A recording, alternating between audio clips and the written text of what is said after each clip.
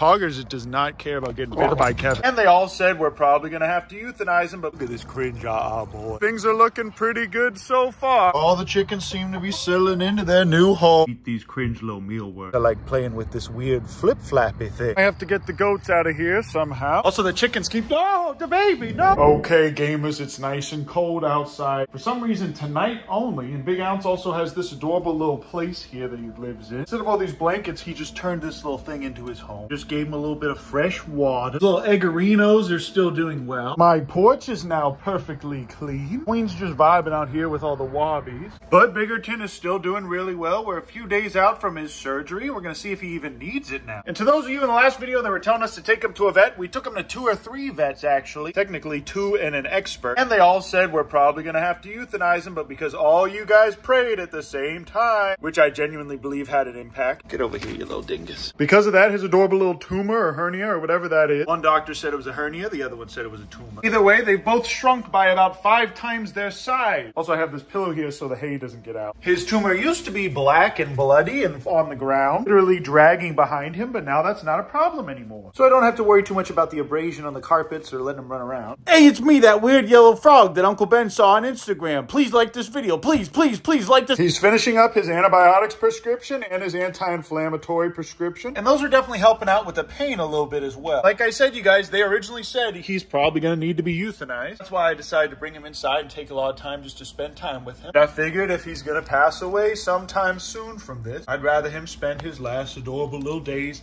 in here getting really, really fat and adorable. A lot of bad, cringe prairie dog owners will give them marshmallows and stuff to make them really fat. All I do is just give this guy hay. That's all he eats, which is the correct diet for a prairie dog, according to the experts that I spoke to. And because it's going to go down to 50 degrees, I have the tortoise inside tonight. Now, 50 degrees isn't too bad, but it's too cold for this adorable little sulcata to have multiple nights up. This kind of temperature would never kill a sulcata tortoise, but it could make them more prone to infections and respiratory issues. Look at this little fella. He spends the night in here where it is nice and 70 degrees. Okay, now I have to get the goats out of here somehow. I'm going to try and use this to get them out. Also, these are our 2 new sheep. Oh, the baby, no. Oh, he was just giving me a little hug. Oh, I'm about to just grab these boys and throw them. What if I just pick that little man up? Also, the chickens keep, oh, the baby, no, stop, please.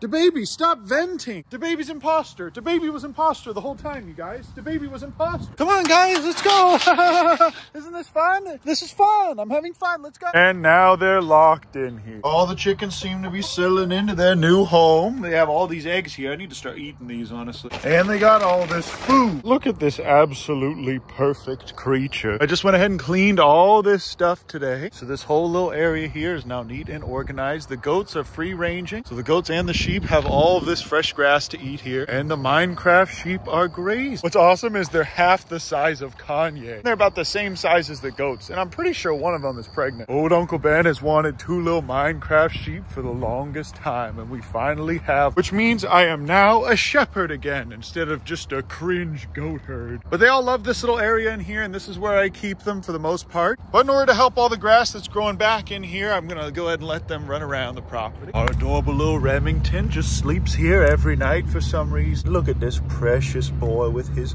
sweet, sweet folds. What do you guys think of this precious little creature? Sometimes I like playing with this weird flip-flappy thing. Sure don't know what this little flip-flappy thing is for, but I do like touching. Remington's about 2 years old now, you guys, maybe a little bit older, so he's definitely very old for this breed of turkey. I don't know exactly how much time he has left, but I know that he's enjoying the time he has here. That's how he sleeps. He just kind of nestles his face into his wing. All right, everybody, I just sat here with Poggers for an hour. That's all he gets for the next 2 years. That's all the attention you get for the next 2 years. Don't expect anything more from me. I'm burning these giant logs that were honestly too big for us to just have in here. Now I'm finally almost done burning things. There's now no more trash out here for me to burn. All that stuff we're gonna use for garden beds. This quad is still broken because it's a Coleman quad that I got at Orschel. You get what you pay for sometimes. And now the only thing left are these little stumps here. Poggers, give me some personal space, please. As you can see, my 2 years of training this young man to be the perfect dog have paid off swimmingly.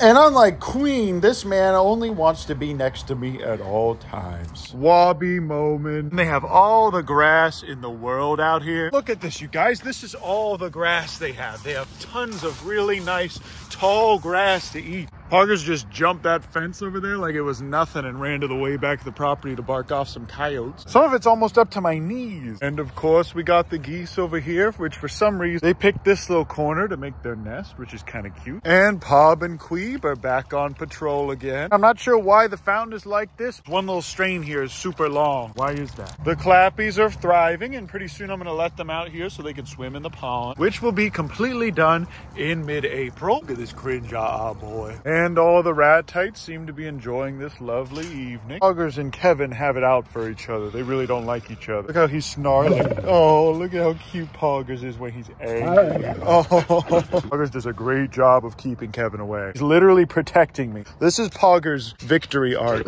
Oh, see, Poggers does not care about getting bit by Kevin. See, he can just bite him right back like that. And he's protecting me. See, he's wagging his tail in between my legs. Real fans know that Poggers was raised with Kevin and would never actually hurt him. Poggers doesn't need to do that with any of these other animals because they all love him. And Poggers can tell the difference between them, so he knows not to attack one of the adorable little boys. But look at his little face when he gets angry. He gets all scrunched up. Look at him showing his teeth. They even work together to scare off coyotes. Hey, it's me, Editing Ben, reminding you guys to subscribe. And also, I make all these videos on iMovie. Look, Kevin actually bit his teeth. You see, and Kevin just runs right off, and Poggers isn't hurt. Let's see your face. How's it looking? See, he's fine. Poggers is protecting me, and Kevin is protecting his egg. Poggers will also keep Kevin from attacking any of the other animals. So if Kevin and DeBaby get into a little scrap, Poggers will stop it. Now, the only emus we have is this little one with the messed up neck. This little fella who was half blind when we got her. And her eyes are still a little bit buggy, but she doesn't have any more issues. She can see perfectly fine, I assume. Homelander had splayed legs, and he is now fine. And while Queen likes to run around and explore the property, although she still loves me,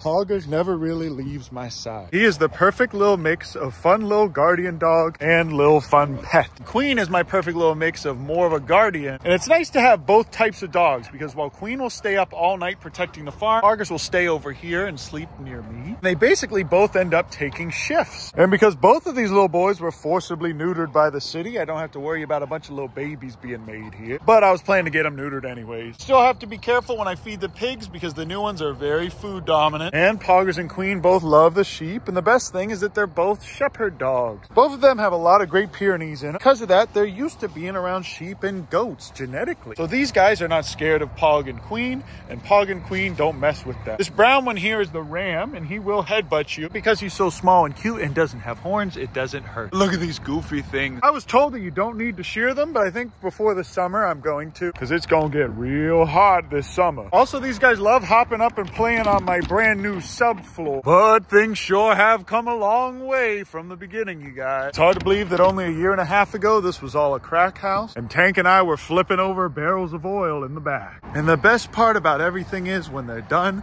they're ready to go right back in their little building. And they actually love their kennel. Okay, Queen, go on in. This is where they sleep every night. Look, you guys, I'm doing it. Just scooped up this little dingus with my bare hands. She's getting a little bit more used to me. Good morning, Ugandan Knuckles. Where you going? I'm enamored by the small movements of this strange creature. Good morning, Ugandan Knuckles. Please enjoy some mealworm. How's about you eat these cringe little mealworms, Ugandan Knuckles? Wow, look how precious. As you guys can see, I've been working with her a little bit, just picking her up and playing with her. Now, she does escape from her little cage pretty often. And I'll just be walking around in the middle of the night and I'll be seeing a tiny little thing running around that's spiky. And it's honestly a little bit scary because if I stepped on this little fella, it would probably hurt a lot. I am planning on getting a little wheel in the corner here for her to run around with, but she can literally jump right through those little cracks, and she likes to run around the house all night. She has not fought with Big Ounce, who now lives in this bag instead of all these blankets that I got for her. Also, it's going to be nice and warm for the next few days, so I'm putting Master Oogway, putting this boy out here so he can eat all this grass. For the next 4 days, he can stay outside. Also, while you guys were all snoozing last night, I stayed up all night and built this entire house by myself. That's right, you guys, as you can see, I'm the only one here conveniently at lunchtime, and I built this entire house all by myself. I'm about halfway done with the framing. This is all the framing for the new building. But like I said, you guys, I did this all by myself. And pretty soon, this is gonna be the new house. That's gonna be the old office. And we'll use part of this building for the rescue, but for the most part, it's gonna be that building, and this this building for the rehab. It's good to see the goats already comfortable in my new bedroom. For some reason, all the chickens will come together as a flock during the day, but the I am Kamanis will separate themselves and sleep in the barn. Get off my porch! But things are looking pretty good so far. And as soon as this is done, I can finally have volunteers and interns working here regularly and not have to worry about them invading my personal space. Also, I traded that last little egg that we got in the last video for those sheep. Good morning, everybody. I'm playing Minecraft with this adorable little emu here. We're rehoming him. Like I said, I traded this egg and James Charles here for those adorable little sheep. And there's about 200 sandhill cranes flying above my home right now. Okay, now I'm gonna power wash the deck because Tank destroyed it. That's your update for now though, guys. I'm still working on the property here all by myself. I'm finishing up this house. These people are me. That's how fast I work. But thank you guys so much for watching my video. I love you. I appreciate you. And I'll see you in the next. Oh, almost forgot to tell.